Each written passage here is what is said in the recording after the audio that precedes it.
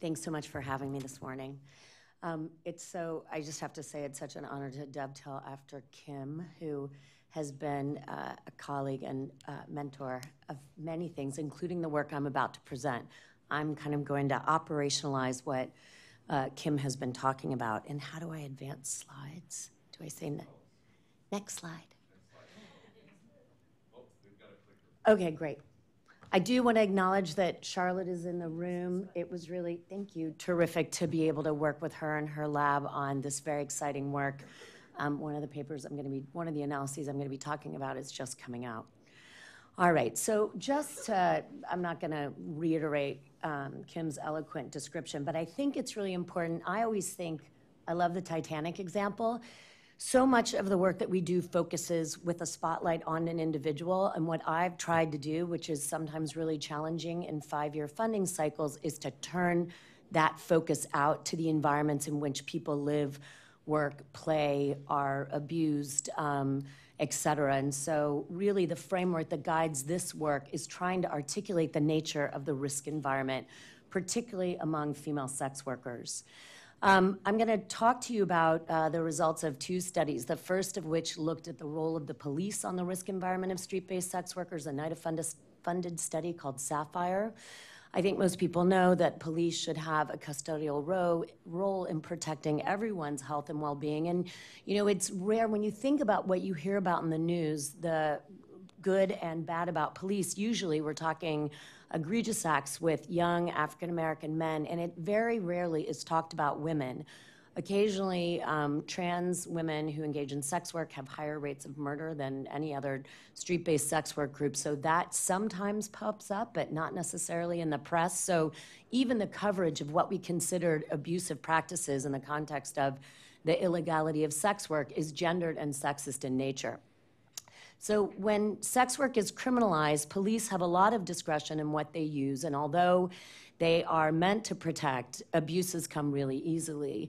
And I'm not going to show, although we have a paper coming out looking at both mundane and aggressive practices, egregious extrajudicial practices have a negative impact. So we've done interviews with police, and sometimes things even moving people along, which they feel is better than arresting people for engaging in solicitation, actually is harmful indirectly, because women move to a space where they don't know people around them, they don't have friends there, they don't know where they can run to be safe, et cetera. And then, of course, their direct risks, and this is when you think about what the outcomes are, HIV, STIs, violence, also has more direct impact when police confiscate condoms.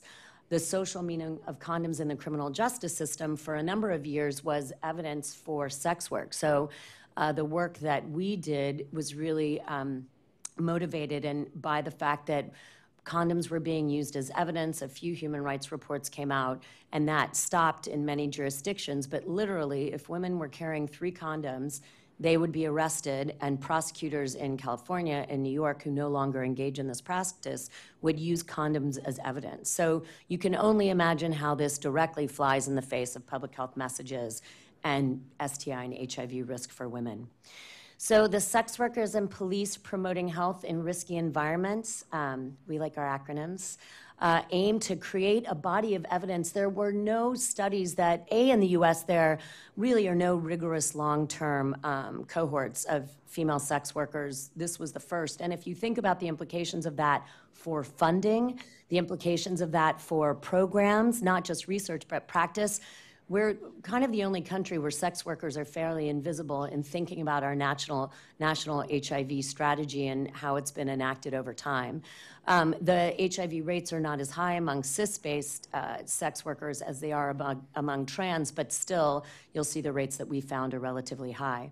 Today, I'm not going to talk about, we did a bunch of ethnography with police, trying to understand the context, and it's interesting, we did this right after Freddie Gray, so you can imagine the kinds of data we got from sitting with cops 6 to 10 hours in their cars. It was quite fascinating in Baltimore, and that really provided an understanding to articulate and illuminate that context. Today I'm going to talk about data from the cohort study of cis and trans women that we followed over a year, recruited through targeted sampling in 2016 and 17. The red circles indicate hot spots around arrest for solicitation, which in Maryland is done by a vice squad, so it's targeted by 911 calls. We also map drug arrests because the Venn diagram between street-based sex work for cis women and drugs is kind of 90% overlap. And we also use 911 calls and a very interesting John's website that talks about where women sell sex. And we felt that there was like 95% overlap in all of these sources. We interviewed women 40 to 55 minutes. We gave them a lot of resources, information, triggered by answers in the survey, that was tailored to the area where they were. And then we gave out lots of swag. We always brand our studies so people come back, because they're a hard group to follow and reach again. We also gave out Narcan, and when fentanyl test strips became decriminalized in Maryland, in part because of our work, we started giving out fentanyl test strips. I just give a plug for all of that because it's really important to give whatever we can give, particularly to these women that are really resource poor. So I'm going to quickly just give a few characteristics before I get into STI data of who these cis and trans women were. I bolded the differences between the two. The cis women were largely white. That was something that all the papers we've submitted, no one believes the high percentage of whites. Because we wanted to recruit women who had exposure to police, we recruited them from the street, not thinking about the fact because of exposure, disproportionate exposure and harassment, a lot of African-American women didn't sell sex on the street anymore. So we missed that a bit, although we have a study now where we have a higher percentage of African-American women. Trans women were largely African-American.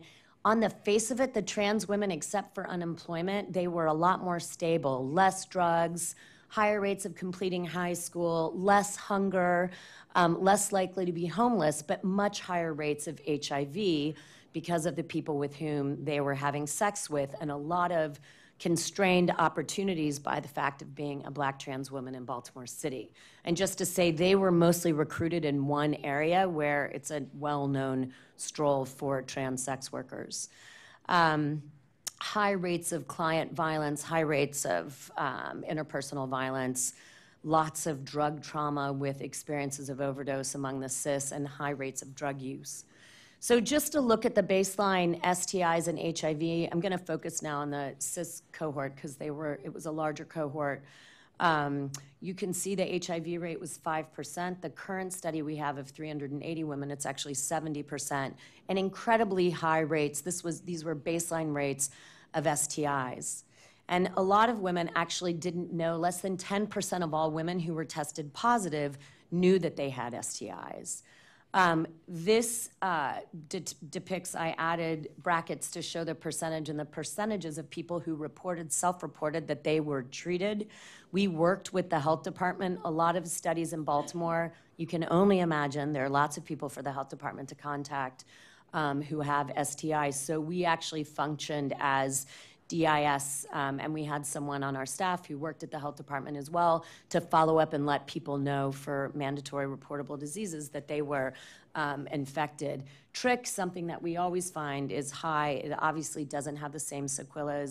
Gonorrhea and chlamydia is just always off the charts. In this population, it was 65% in a sample of exotic dancers that we studied. So STIs are something, the burden is really high.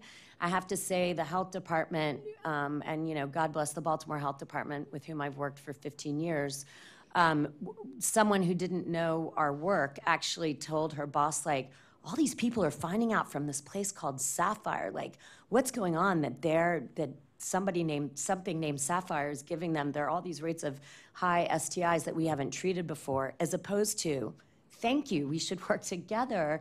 Wow, you're finding people that aren't in our system, which was the case. That wasn't all the way up to leadership, but it was amazing to us that there were people out in the field who had no idea that they weren't reaching this population, and sadly a study was reaching this population. So they now are working with a mobile van at night when we're doing outreach for an intervention I'm about to tell you about.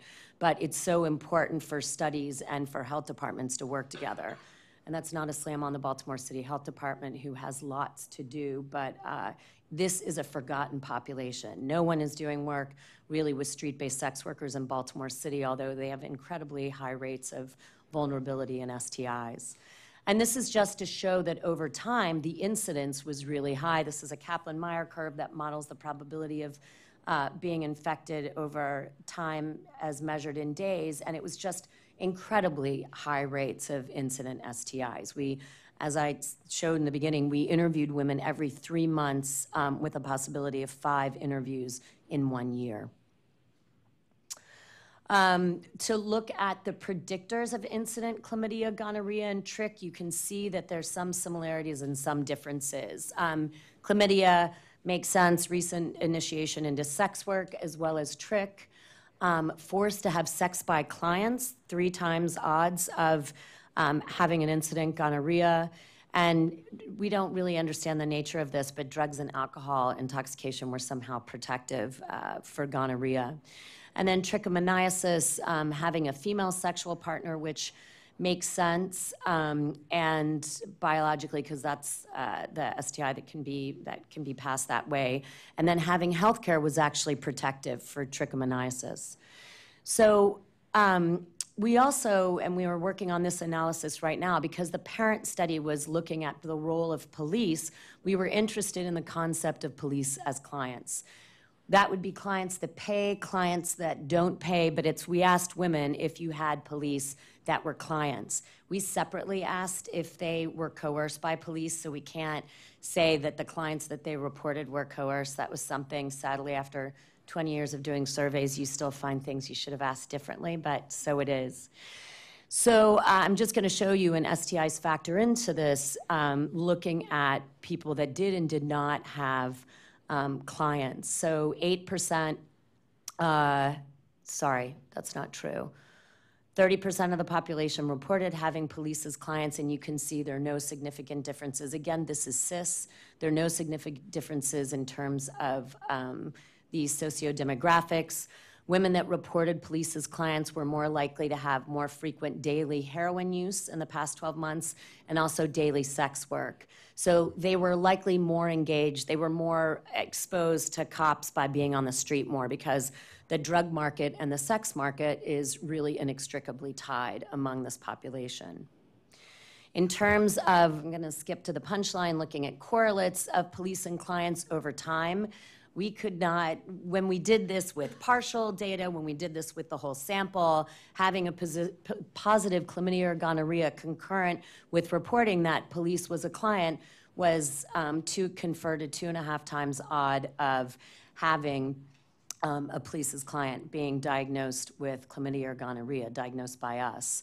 I also mentioned we measured women's exposure in scales to just basic police practices like asking for an ID, doing a warrant check. So that was not significantly, we called them patrol practices, but egregious practices, which were verbal sexual harassment, being physically hit, sexual extortion, verbal abuse, all in one scale, that also was significantly associated with police as clients. This is not to say that having sex with a policeman was the reason that that's where you caught chlamydia and gonorrhea, but obviously it confers this notion of the risk environment, what it is to be vulnerable in this case, and probably lots of other aspects in these women's lives, even among this at-risk population.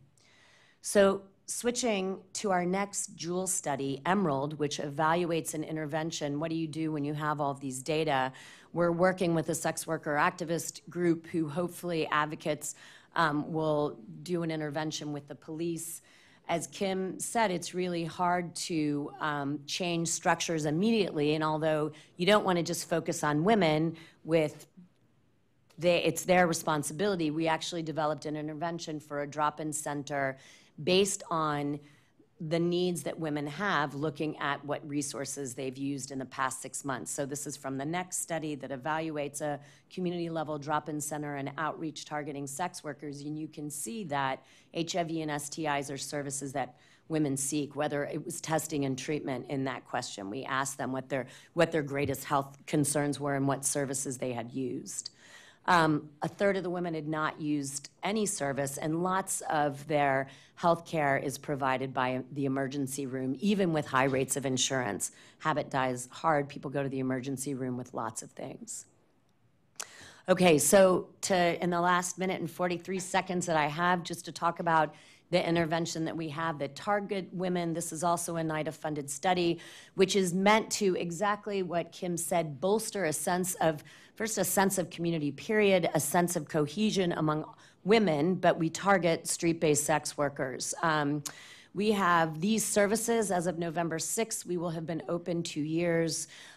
We leveraged a lot of our relationships with various organizations. The health department provides HIV, STI testing and treatment, reproductive health services. We have a collaborating organization that we induct and maintain women with a very low threshold buprenorphine, and hopefully are starting that 2 days a week. We have 2 legal partners. We just started syringe services programs, which became legal a few years ago outside of the Baltimore City Health Department. We have a psychiatrist starting. You can see those services down to a place for women to eat, get clothes, rest, sleep. Hunger is so prevalent among this population and actually significantly associated with HIV. People come in hungry, so a lot of our services developed around the needs of the population that we see in the center, and also that they presented, that they reported in the broader community evaluation. And just to say, over time, we've had a lot more visits. We have about 85 women a week. A lot of women come that have been kicked out from other services because they're loud, they smell, they're not on their medication, et cetera. And although this isn't directly addressing issues of, violence against the police egregious behaviors, it's meant to bolster a sense of community and also help women engage providing services to kind of bring stability under their feet. So these are the conclusions that you can read. I am at time, and thank you.